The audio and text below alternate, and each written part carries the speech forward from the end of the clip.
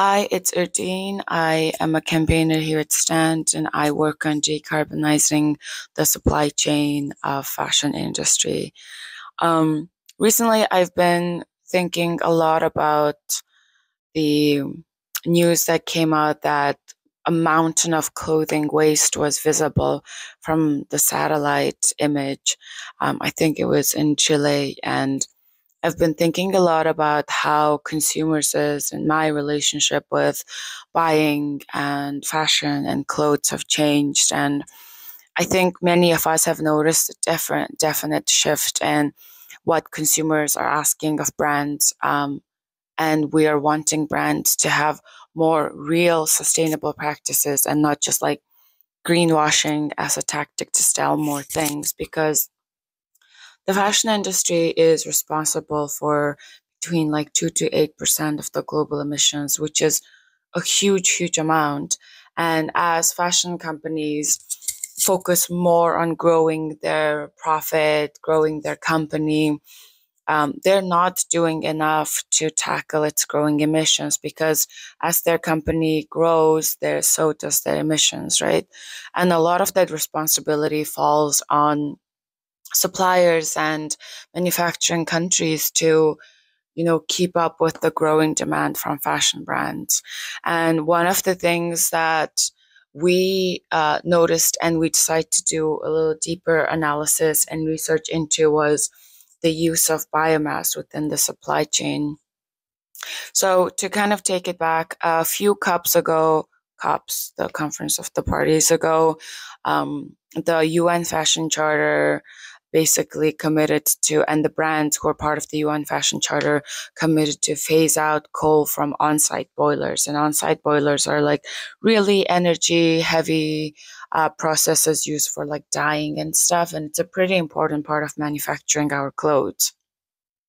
And so with this commitment to phase out coal from on-site boilers, we are pushing for brands to transition and invest in renewable energies like solar and wind. But something that we've actually found is that major brands like H&M, Inditex, Zara, and Nike have started to use biomass to heat up their on-site boilers. And also, you started to pressure their suppliers to transition to biomass. And I don't know if many people are familiar with what biomass is, but biomass is a biodegradable material made from like plants, animals, and microorganisms. So a lot of people think, oh yeah, biomass is a renewable energy. It's clean energy, is so much better than coal.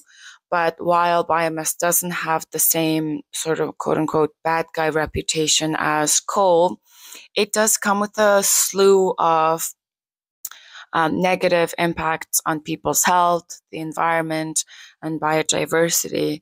And in our recent biomass analysis that we dropped, we actually included some like case studies and stories from communities who were talking about how the usage of biomass and burning biomass in factories have been releasing toxic air pollutants that folks in those communities have been breathing in, and it has been affecting their health. And the other thing is that, again, going back to the kind of the growing demand for growth of fashion companies, is that as fashion brands grow their dependence on biomass and start to push their suppliers to use more biomass in quote unquote attempt to transition away from coal, in the communities where biomass is produced, the production of biomass is competing with land and resources that are used for food production.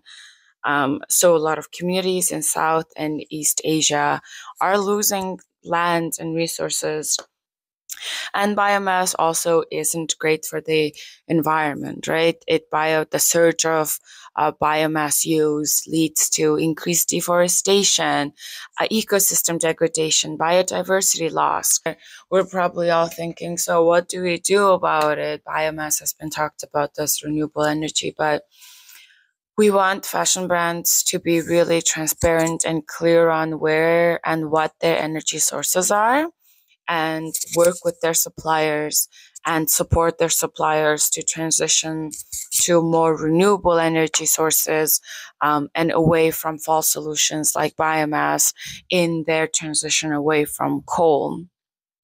And brands have immense influence over the um, economy and job security in manufacturing countries. So we are calling on brands to advocate and support their suppliers to move away from biomass, and work with governments if need be in the cases where working with suppliers is not possible, to extinguish the allure of biomass.